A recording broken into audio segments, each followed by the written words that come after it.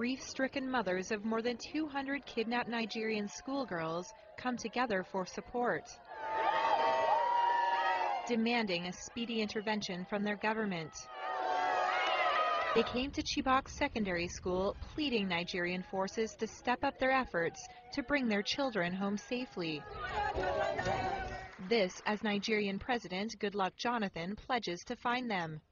At the same time, thanking delegates for attending the World Economic Forum in the capital of Abuja. If you are refused to come because of fear, the terrorists would have jubilated and even would have committed more havoc. But you are coming here to support us morally. It's a major blow on the terrorists. And by God's grace, we'll conquer the terrorists. Nigeria's capital is in a virtual lockdown while the conference continues.